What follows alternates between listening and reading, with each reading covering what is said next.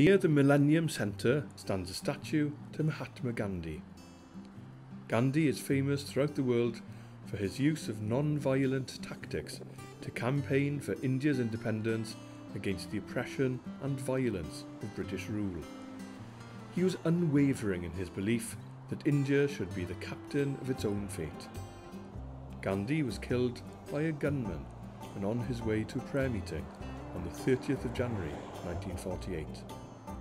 Since his death, he has become an example of how to live morally and ethically through peaceful means.